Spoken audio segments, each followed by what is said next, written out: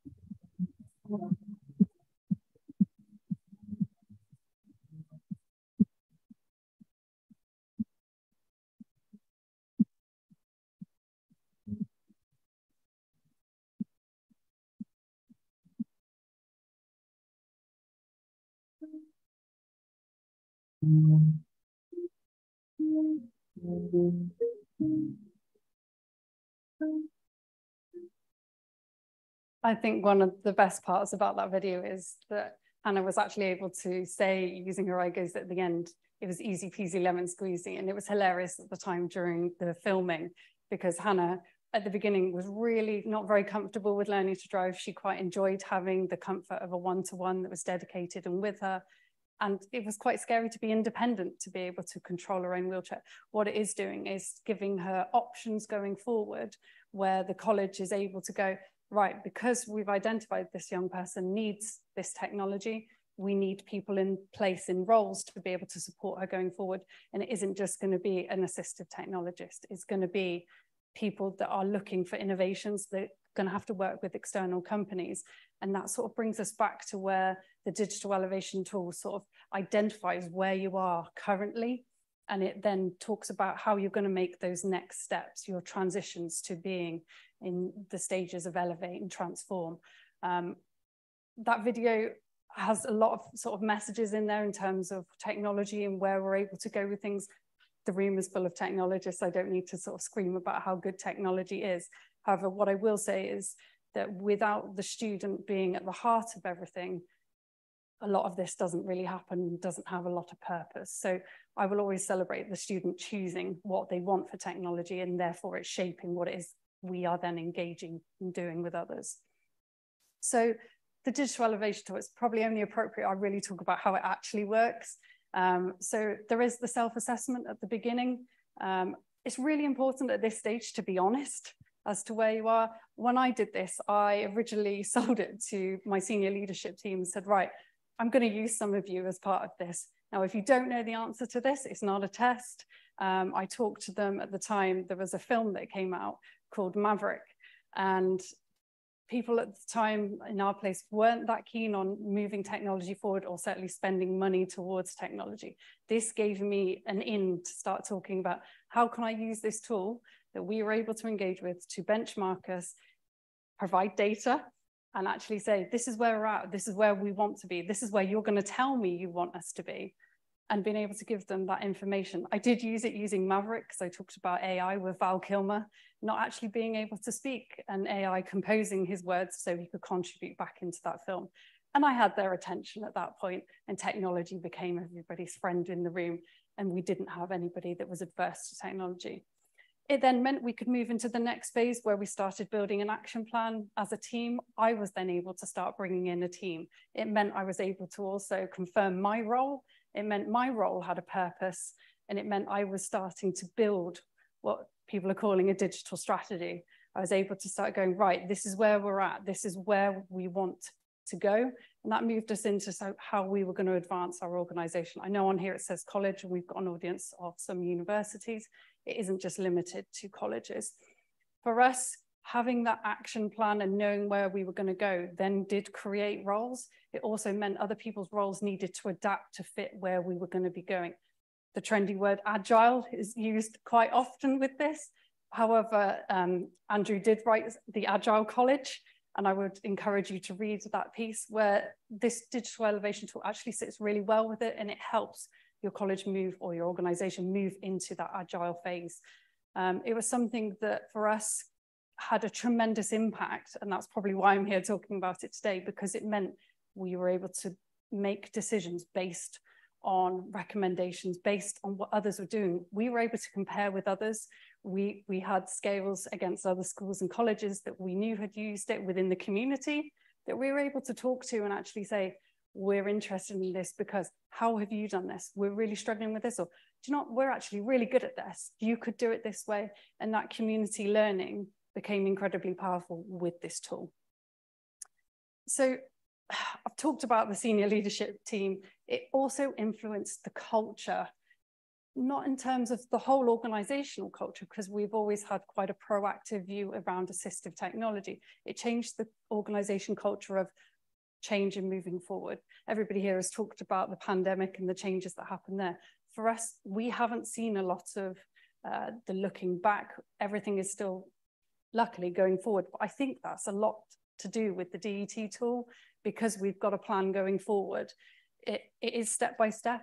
It is reliant on me and others that I've asked to keep going back and checking where we are. But that's good, because it does mean I've got a benchmark every time that I do it. And therefore, I've got a way of reporting something without doing a finger in the wind guess, or going, oh, look, there's some shiny new tech and nobody's using it. I haven't actually ended up having any tech that's come in that we haven't then used because of this. There's been a better case study, or there's been a better purpose behind that tech thanks to this. We have got a digital strategy, and I will say I've probably ripped it up maybe 3 or 4 times because it is agile. It's had to be. And anybody who says to me, oh yeah, I wrote it in 2017 or I wrote it in 2022, if you're not looking at it all the time, I would say it's out of date already. So ours is a live working document, and it is something that I would say I'm probably visiting once a week in my role. I couldn't speak for our leaders, but it's something that I certainly report against all the time. And those facts and figures that go forward that inform our self-area assessments towards the end of the year are also contributing towards it.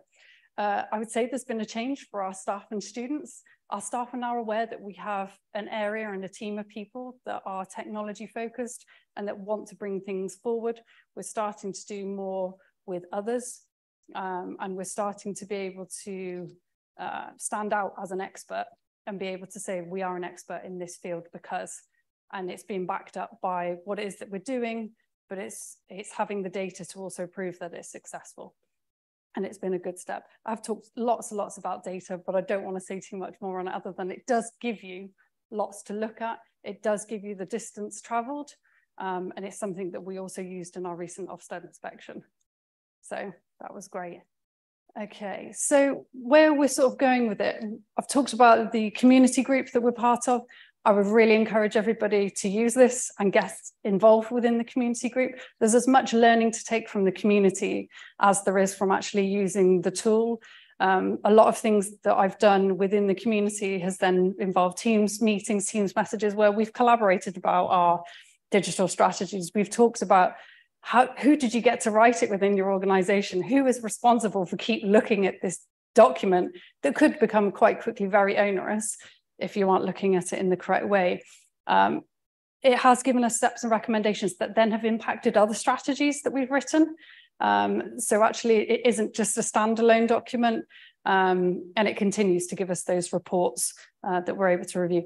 I did put this one at the bottom, a little bit contentious. It is a persuasive tool as well. I found that when we have had an area within the college that has perhaps been funded quite heavily recently, and then the attention moves to another area, say a new build happens, we've just had a new assessment suite built, that other area that was perhaps in the limelight then perhaps doesn't have all of those things. And it's very difficult to maintain keeping that attention as a whole. So what we have been trying to do is always reflect it back to the DET tool about where that area has been working, where this new area has come on board, and how do we maintain those there. And because it's a benchmarking tool, I can take it right back to the very beginning and just make sure that we're still maintaining that rather than going back to where we don't want to be, that we are always taking that next step. So this is some pictures of some of the recent things that we've been involved in. We've got quite involved in esports recently. It's become something, we don't have a specific course around esports, but it's meant that we've been able to champion our students. They've been on the BBC in the top picture. The one in the bottom where one of my students is holding up his teddy bear, they went to a tournament. They played against able-bodied people in esports. So they were using adaptive controllers, but the people who they were playing against didn't know. They were on the level playing field. And that in specialist education is rare, where you can be on the same playing field as somebody who's able-bodied. Admittedly, my team did lose, but that also gave us another learning opportunity. But it was good. You could see how much this young person really enjoyed it in there. In the picture on your far right is some wearable technology. We've been looking at, it's called a Molly suit with a young person. So it's about stimulation of the muscles to help reduce involuntary movement, to help movement. So with feeding, if there's additional shaking. But this DET tool has given us the opportunity to be able to start looking at this. So this is involved our physiotherapists and our occupational therapists. So as you can see, everybody in the picture is smiling. Technology is improving lives here. Okay. So we have a commitment to technology now. So this is one of the students, again, in the Molly suit, in a walking frame. He has a vision he's getting married, first of all, I should probably give you that context. He has a vision to walk down the aisle. He is a power chair user. So he's independent around college, can drive himself, but he wants to walk. He wants to be able to have that muscle strength to be able to walk. This is where we're hoping to get him towards it. The QR code that I've included on the end includes some other videos. Would encourage you to look at those. It's just a playlist of some of the assistive technology that we've sort of been working on, things that we would like to invite you to collaborate with us on going forward. If you think we can improve, come and chat to us, let us know. We are open both directions. In some other news, we have recently, in some sad news, lost our previous principal, Catherine Rudd. She worked for us for 16 years. Brilliant principal, had students in technology sort of at the heart of what she was trying to do as our leader. She went on to go and work at Ofsted as one of His Majesty's senior inspectors. However, part of her legacy, she has invited people to contribute to technology at National Star College. So she has made it's called the Catherine Rudd Opportunity Fund. So the money that is donated through that will then lead to being spent on technology that will then directly impact our young people at all of our sites, and not just the Cheltenham site, but the ones across the country. We also have sites in Wales. So I would encourage you to have a look at that. If you know anybody that would like to contribute, even if it's a collaboration, we're very welcome to those things. But I can't stress enough, the digital elevation tool got us on the track with a lot of these things, and it's certainly something that we will keep revisiting as hopefully technology at National Star grows and we can impact more and share with others. Thank you very much.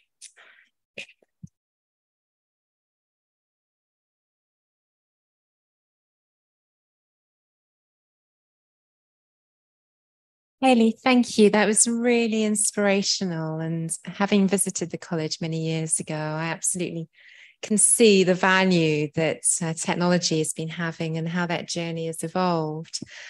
We have got time, I think, for one or two questions. I've got some, but I'll open it up to the floor first. Becky. Any kind of blockers, any people that weren't so keen on getting involved, or did you find that for the most part people were quite enthusiastic? It's a very good question. Just repeat the question just for our online listeners. So the question was, did you have any staff that were perhaps a bit more resistant to using the DET tool? And if so, how did you overcome that? Great question. We did. And I saw it coming quite early on. So actually what I did was I invited person X, who was going to be filling it out in that, the different sections within there, to sit with me at the time. I was the data inputter. I was the one also reading the questions. So if they didn't understand some of the language that was in there, because I have the technology background, I was able to explain. But if it was obvious they didn't understand, it went into the don't know, we clearly needed to work on it. There were times when we were looking at the tool and there's an option of not started yet or not a priority. That meant people had to make decisions. And sometimes when you're perhaps sat with a leader and they're put in that position, they have to make that decision there and then. So it can become uncomfortable, but it's something that needs to be done because those decisions are really important to make. And it really does give you the absolute truth when it comes out with benchmarking at the end. So yes, there were difficult questions, but they were welcomed when they had the feedback at the end of, yeah, I really wasn't aware that we needed to improve this. It really highlighted maybe some complacencies, perhaps that we didn't know we had. And I think that that's good in any organization to really delve into the, yeah, we're great at this. No, according to this, we need to improve. Thank you. Paulette.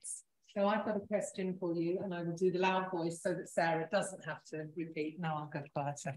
So the digital elevation tool has got 5 key themes. Yeah. It can be quite daunting when you're starting out. Is there one theme that you picked on to start with? Where was your starting point? And the question is, why did you choose that? I went with the underpinning technologies initially, because that was where I wanted to know the home truths of. At the time, I was in a seconded position. I was working as an EdTech demonstrator on the EdTech demonstrator program, partnered with the heart of Worcestershire College. So it meant we were quite new into the whole field of technology externally. We'd always looked internally rather than as to what other people were doing. So starting in tech, I went with the easiest option, first of all, to build my confidence when I was perhaps going to be sitting with our then CEO at the time or others within the organization to go, tell me what you think we're like in technology against these criteria. So I went with the easiest first, full confidence. Didn't perhaps get that initially. It was more of a, I needed to know more about what it is that I wanted to achieve whilst doing it. And I then changed it for when I asked the next person of, right, tell me what your goals are based on this. Where do you think we are? Where do you want to be? And then use that to answer against. And it helped people have more of a focus when they were answering their questions. Now, all of their questions, because I was sat with them, meant that they weren't just choosing the boxes to select.